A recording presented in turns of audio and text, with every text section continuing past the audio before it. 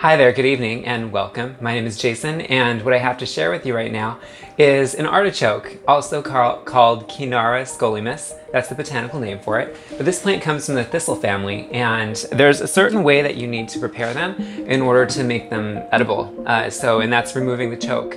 And so I'm just going to walk you through how to prep an artichoke for however it is that you'd like to prepare it. You can grill it, you can broil it, you can braise it, you can bake it. Like, there's all these different ways to prepare it. But I'm going to show you how to prep it so that you can prepare it. So if you'd like to get a little closer, what I have right here is the artichoke, and I have a knife.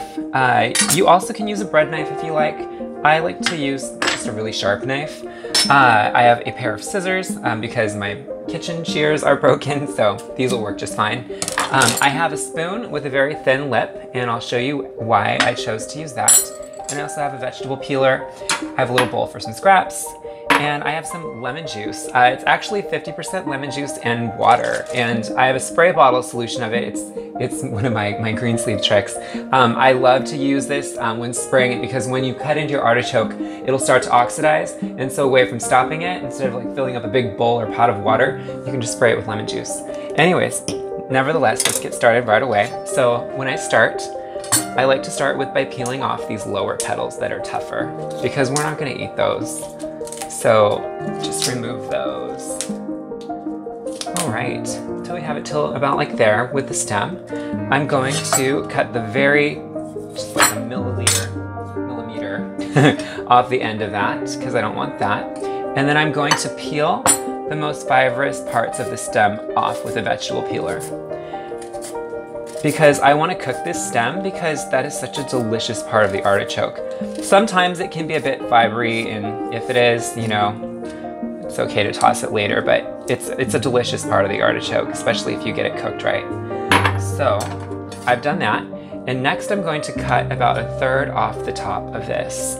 So I'm just going to hold the artichoke down and always be very careful, and I'm just going to slice off about 1/3. And you can do this with either just a sharp knife or a serrated knife. And I'm just gonna kick that to the side. And then once I've done this, you can give it a spray if you want. And then I'm gonna cut it down the center. Always be very careful when cutting with sharp knives. And so this is what we have right now. So this is the center. Since I just cut it, it's like going to start oxidizing. So I'm just gonna stop it. And so this is the choke in the middle. It's a bunch of fibery hairs, and there's these petals actually are sharp. You don't wanna go reaching in there and try and pull this out with your fingers because, like I said, this is from the thistle family. So you can poke yourself. So what I'm gonna do is I'm gonna scoop out the center. So I'm just gonna use that sharp lip spoon. Some people like to use vegetable peelers for this. I like to use the sharp lip spoon. And then it just easily just scoops all of that out.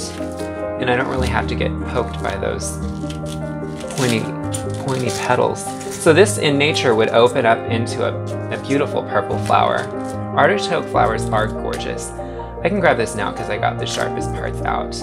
But yeah, this is a beautiful flower in nature. So this hasn't bloomed because it's been harvested so we can eat it.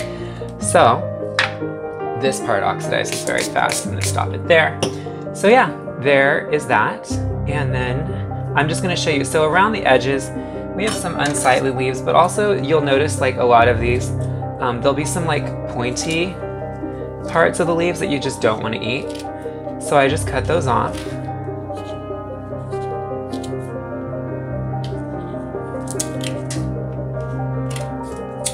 And one more. And you can do that with a pair of kitchen shears or a clean pair of scissors. But anyways, this is what it looks like. So now what this is ready for, it's ready you can put some olive oil on there, some salt and pepper, and then it's ready to grill and or bake or roast, however you like to prepare it. This is ready, and this is an artichoke, also known as Cynara scolymus, and this is how you remove the choke. My name's Jason. Thanks so much for hanging out.